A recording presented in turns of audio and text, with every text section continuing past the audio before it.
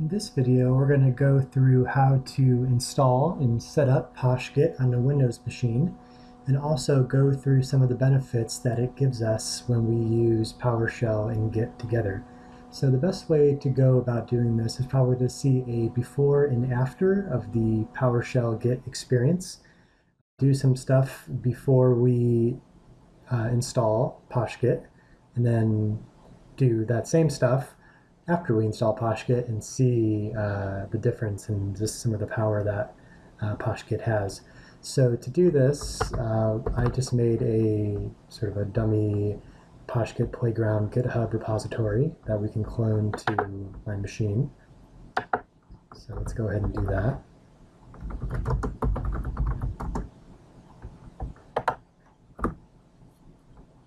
So that's now cloned. Let's go into that directory and just clear out the terminal here.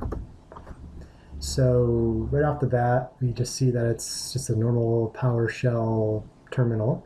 Nothing indicating here that we're in a directory that has a Git repository, nothing regarding the branch we're in or what files may or may not have changed. Let's make some changes and see what PowerShell gives us. So I'm just going to open up this directory in Visual Studio Code. And in our example txt, I'm just going to add some text here. And I'll also just add another file .txt, add some garbage in there as well, and see what PowerShell gives us. So enter a new line, and again, no indications of anything going on. If we do a git status, we see that we have in fact modified our example txt and added this file here.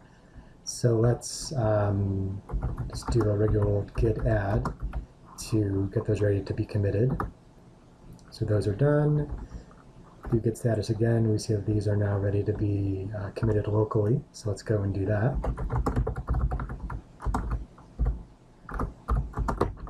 Just say made some changes locally. I guess we don't need to say that, just made some changes. So those are ready to go. Let's go ahead and mimic maybe another developer on our team, maybe adding a file. So let's mimic that just using GitHub. And we'll just say file from server.txt. We'll just say this is from the server. And commit that. So that's now there, but we don't have those changes locally yet. So let's do a Git Fetch to just make a call out to see what's out there. And this is essentially Git's way of telling us that there are some changes that we need to pull down. So let's go ahead and do that. So we've pulled those changes in. If we do a git log, we see that we now have that file that was made on the server, and our changes were applied after that. So now let's go ahead and do a git push to push our changes to the server.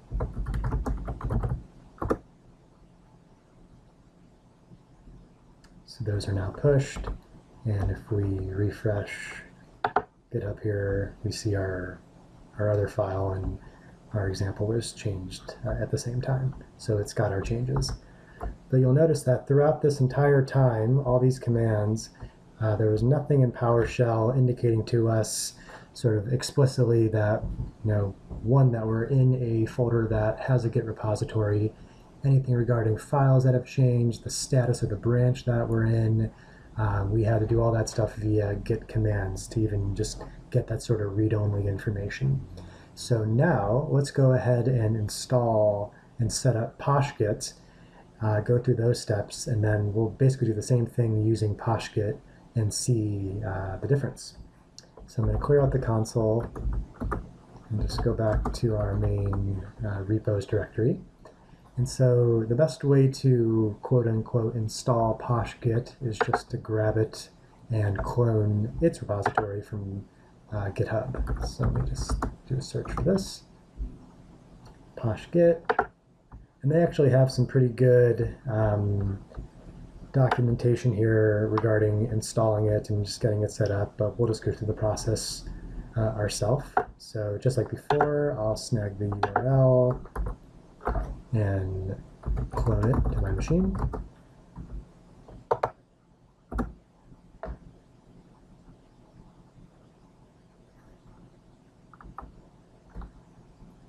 Being a little slow today, but it looks like we got it there.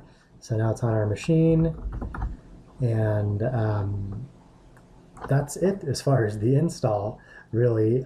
The one thing that we do have to do is actually get PowerShell to know about Posh Git, and fortunately for us, they provide an install script for us. So let me go into the Posh Git repository that we just cloned, and you see that they have a install PowerShell script. That's the one that we're going to run.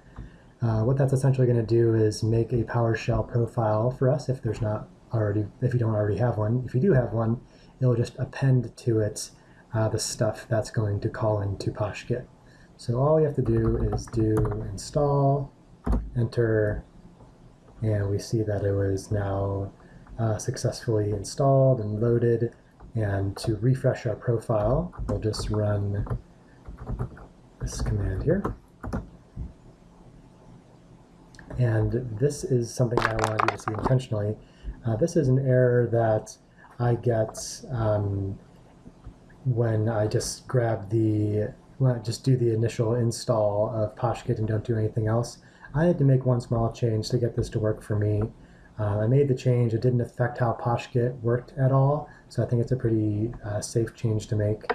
So if we go to where we cloned Posh Git, and we open the profile.example script. The issue is with the start SSH agent command. I'm not exactly sure what it's being used for, but by commenting it out, I haven't found it hinder anything for me. So just go ahead and put a pound symbol before that to comment it out, and you should be good. So let me just close that, and I'll run that same command to refresh my profile, and we see that I didn't get the error. So Posh Git is now installed, and it is connected to PowerShell. So let's go back to that playground repo that we cloned and see what we see now. So let me get there.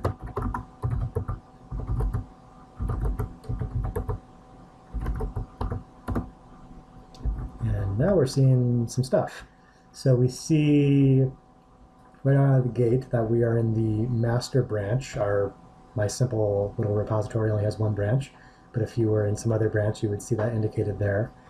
And then here we see this is Git's way of saying basically what we have locally is up to date with what's on the server. We're not needing to pull anything else in. So let's go ahead and just make some of those same changes that we made before we had Posh Git installed and see what we get. So we're going to edit a file, add a file, commit them, make a change in GitHub and fetch it and pull it down, and then ultimately push our changes back to the server. So let's just do that real quick. I believe I already have Visual Studio Code open. So I'll just add another line to here.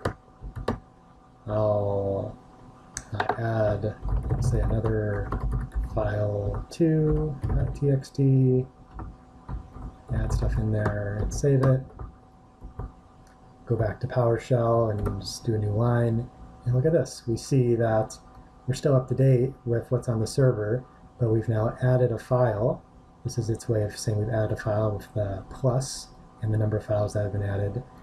The sort of tilde here is ones that have been modified, and if we had deleted any files, we would see that indicated here. So let's do what we did before by doing a git add. So that's done. So now it's been staged to be committed locally, and so now it's green. Still have one file added and one file modified. Let's commit it locally.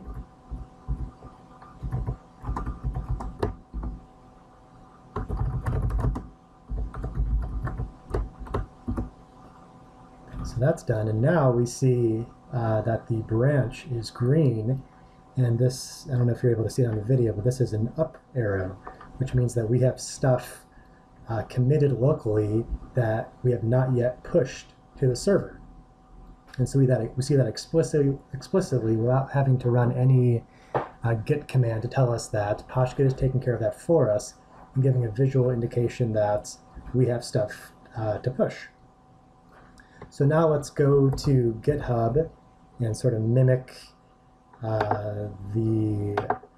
another developer on our team adding a file. So let's add another file, and I'll just call it server file 2.txt, whatever, and save it, or commit it rather.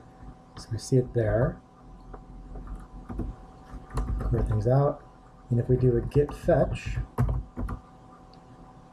we see the same stuff from Git as before, but now it's yellow, and the arrow has pointers going both ways. So that means we have stuff that we need to pull from the server to our local machine, but we also have stuff locally that we need to push to the server.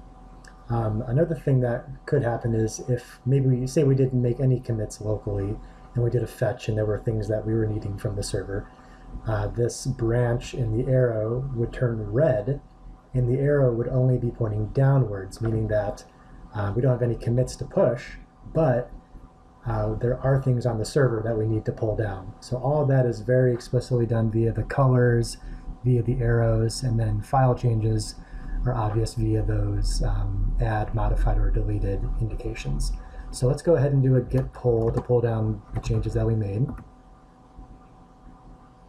We have those, so it's again turned green now since we're up to date with the server as far as getting its changes, and the arrow is going up and it's all green. And if we do a git push to push our locally committed changes to the server, that is successful, and it turns the aqua blue color with the sort of 3 lines indicating that we are fully up to date.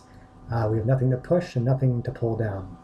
So we can see that using Posh Git with PowerShell is very powerful. It gives you a lot of visual indications and clues into just the state of your Git repository, things that need to be pushed, pulled, file changes, what branch you're in.